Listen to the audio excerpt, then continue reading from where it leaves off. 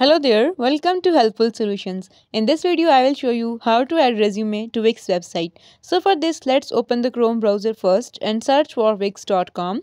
So once you are here, now click on this plus button. So once you click on it, you will find this button option, go to button, and now click on view more. So this button will be added here. Now click on change text icon and change it to resume. So once the text is changed, there you will find link option. Click on it and now choose the category of document here. So once you click on document here, you will get this option choose file.